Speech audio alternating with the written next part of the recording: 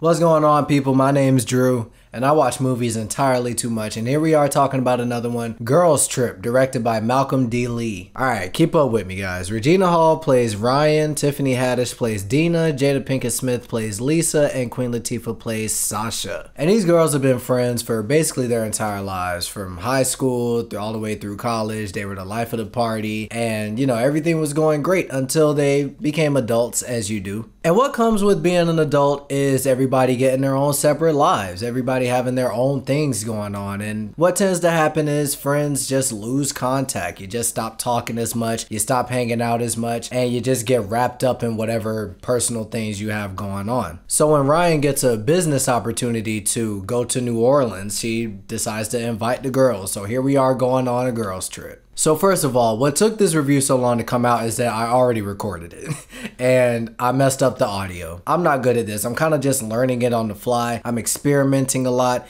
and because of that experimenting, I actually forgot to save whatever I was doing. So that's why I have to record this again, and that's why it's taking so long. That's why a lot of videos take so long, because I'm just trying to learn how to make the videos better. That's all. But yeah, the other thing that really took a while with this review is that I really don't know how to review it. I watched the movie like 3 times now over these past 2 weeks. I've watched this movie like 3 times preparing for this review, for one, but for two, girl, what is you doing? What is you doing? Yeah, I'm talking to you. You just listen. You gonna be in all my videos?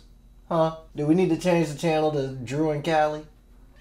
Look, she about to jump. Look. Ah! But I guess I just don't know how to tell you guys that the movie's funny. So I guess I'll just say it like that. Yeah, the movie's freaking hilarious. Of course, the main 4 girls, they're hilarious, dude. They have so much chemistry that it's insane. From the very first moment that they're all together in the airport, all the way to the end of the movie, the chemistry is off the charts, and they are firing on every single cylinder. I feel like this movie, while it is very, very, very, very funny, it does have a lot of messages in it, and it does have a lot of more dramatic scenes in it, and I really feel like Regina Hall and Queen Latifah do a great job at handling those more down-to-earth, more serious scenes. Not to say that they don't have their standout moments in terms of being hilarious, because especially Regina Hall, she has amazing timing. Kitchen shears. This is an underutilized utensil in the kitchen.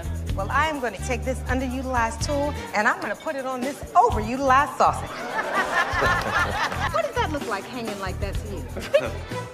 I don't know, but we're gonna cut it off today. And I don't really know that much about Queen Latifah. I mean, of course I know that she used to be a rapper, and I've heard her music. It actually sounds really good. Well, it's a beautiful day in the neighborhood, a beautiful day in the neighborhood. Can't go wrong, I feel strong and the flavor's good. I haven't really seen her a lot in terms of her movies, but here I thought she was off the charts, and I thought her relationship with Regina Hall's character was great. Because basically what happened is that Sasha and Ryan were supposed to start a business together. They were supposed to start like this black publication business, and then Ryan went off and got married and kind of left Sasha in the dust. So Sasha had to kind of just pick up this bullshit gig of just kind of posting celebrity gossip trash. You can tell she's not really gassed about having to do that, but she's kind of one of them girls that's like, hey, I'm just doing what I gotta do. And you can tell that Ryan just kind of moved on with her life, and they never really discussed this. You can tell by just how awkward they're being with each other that, okay, there's something they need to talk about like right now. And the girls that see right through that bullshit are Tiffany Haddish and Jada Pinkett Smith. Well, life is treating you well. I see that. Please, I see you and Stu pop up on my feed once a week on some fabulous event. I love your hair. It seems like they're getting along. She. These bitches is plastic. They absolutely crush it in terms of the comedic moments in the movie. Not to say that they're not good in the more emotional, dramatic moments. Everybody in this movie is killing it, honestly, in every single scene, but it's specifically in those more comedic standouts that I feel like Dina and Lisa are hilarious, dude.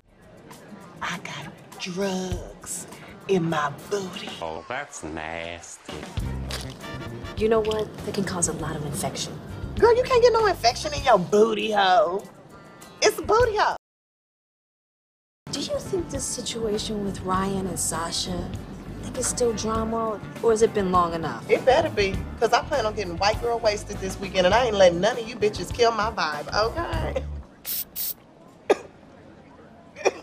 That's hand sanitizer. It burns. Well, considering we don't know where your mouth has been, it can't hurt. Now, is the story like out of this world? Is this something that's gonna like change the way you think about life? I don't think so, but it does have a good story. I'm not gonna say that, you know, there's nothing to this narrative, because there is. I feel like one of the big messages is, you know how we code switch when we get around people like your boss or your family? You kind of talk different. You kind of behave different around certain people. People say I talk with a white voice anyway, so why ain't it helping me out? Well, you don't talk white enough. I'm not talking about Will Smith's wife. I'm talking about the real deal, like this young blood. Hey, Mr. Kramer, this is Langston from Regal View. I didn't catch you at the wrong time, did I?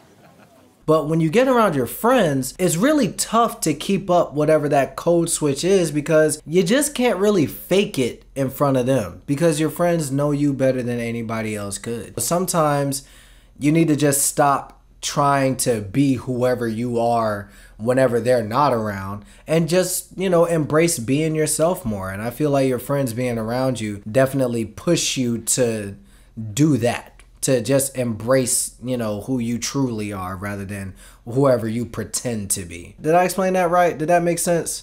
Hold up, they don't love you like I love you. Slow down, they don't love you like I love you. Yeah, I really don't know what else to say. I just, you know, I'm sure there's gonna be more movies like this as we keep going down the list, but I just love this movie. I just love watching it. I think it's just super entertaining. It gets me emotionally towards the end. I love the actors, I love the characters, I love the direction, I love the needle drops, I love the look of the movie. It looks very good. I will say this in terms of critiques. I will say this. I do think the movie is a tad long. It's a couple hours, and I don't really think it needed to be a couple hours.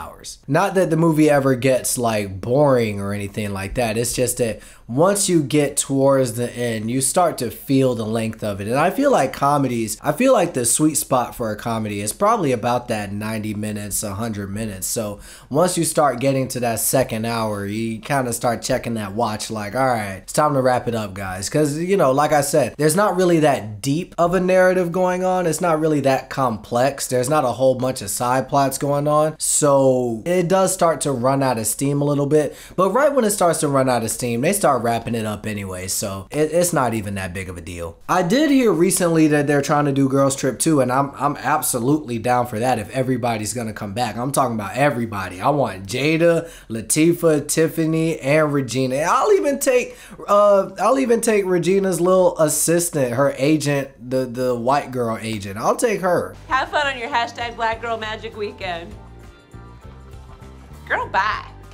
Especially if Malcolm D. Lee is coming back, because I just feel like he has a really great sense of humor. He does the unexpected by taking this group of, when you see a group of black female actors like this, you don't expect the kind of comedy that they go for in this movie, because while there is plenty of intellectual humor in the movie, there's also a lot of slapstick and a lot of really over-the-top goofy moments that are downright cartoony at times, but they really make it work. You know, these actors have incredible timing, and I think Malcolm D. Lee's vision, he just perfectly has what he's going for here, and yeah, he accomplished it. So shout out to him too. Yeah, if you couldn't tell, I love Girls Trip. I loved it back then. I've watched this movie, what, like probably 8 times now, and I can't wait to watch it 8 more times. It's just that fun. I will say watch at your own discretion though. You know what kind of sense of humor you have. You know what kind of comedy works for you. If you prefer things that are a little more heady, require a little bit more thought, if you like more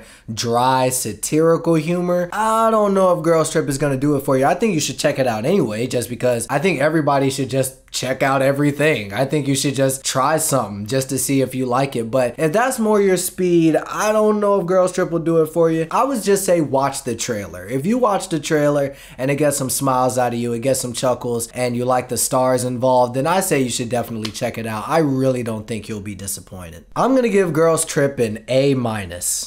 Now, if you guys didn't know, this is a part of my top 80 favorite films of all time. I did a video for that. You could check that out here. But I'm basically rewatching all of these movies and replacing them if they even place on the list at all. Girls Trip is definitely going back on the list, but I can say I don't think I like it as much as Insidious. That recent time I watched Insidious, I meant it when I said it in the review. I literally fell in love with the movie all over again. It was almost like I just watched it for the first time. Yeah, I feel like Girls Trip is hilarious and it has so much that I love about it, but not quite as much as I love about Insidious. So I'm gonna go ahead and put Girls Trip below Insidious. It's gonna take that number 2 spot. I'm sure Insidious is gonna move down eventually, but yeah, tune in next time when we're gonna be covering Incredibles 2. And a couple of updates as well. I have seen Alien Romulus. I've actually seen it twice now, and the video is on the way. Trust, the video is on the way. And also the Deadpool spoiler review, it's still coming. It's still coming. Just stay tuned, all right? And yeah, that's all I got for you guys today. So make sure you like, comment, subscribe, and I'll talk to you guys later, all right?